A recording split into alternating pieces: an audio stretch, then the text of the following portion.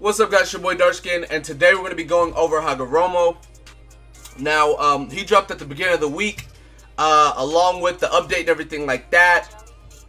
And he is insane. So pretty much I'm going to be telling you guys whether you should grind him or not, and I'm just going to go over him and everything like that.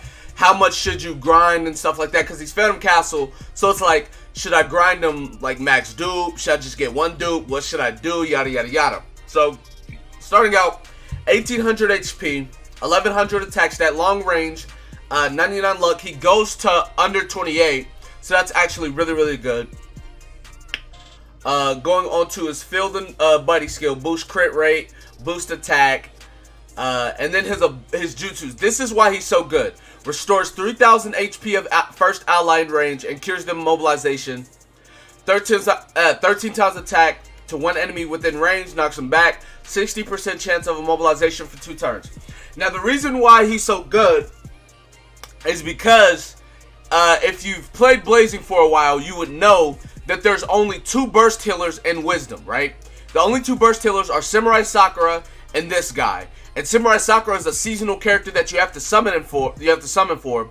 Whereas this guy is completely free. All you gotta do is grind for him.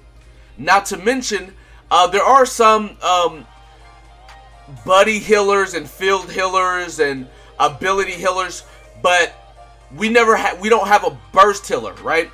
Outside of that Sakura. So this guy is a really good unit that is free to play, that you can grind up and use. Now, going on to his PvP stats, nothing crazy, because, you know, he's not made for PvP, so, you know. It's actually pretty fast. Max speed pilled, anyways. But yeah, so, there's that. 1500 HP. I mean, 15,013. That's whatever. Going on to his sync skills real quick, just to go over them. Restores 50 health every turn, sync with Wisdom, which you're going to be doing a lot of the time. And then boost attack by 75, sync with long range, which Wisdom has quite a bit of long range, so that's not going to be that too hard either. Now, as far as grinding him, oh wait, abilities.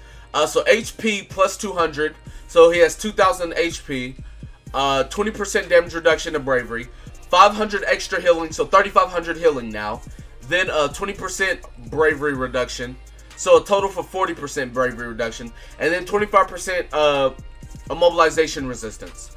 Now, as far as how much you should grind, right?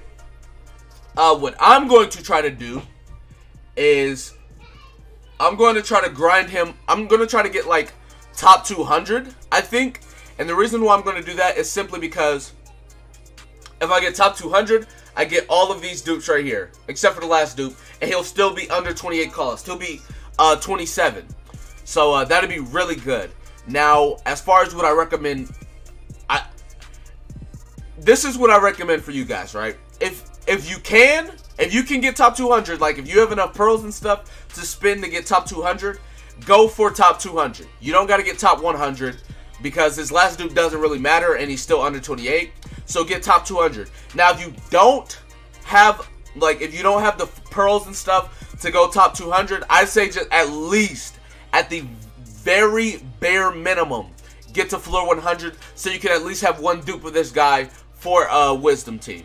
If you can't get him for under 28, at least get him for Wisdom, right? So, yeah, that's really good, because I have the body Sakura for my under 28, so I don't really need this guy for under 28, but he would still be a really good unit to use for Wisdom raids only.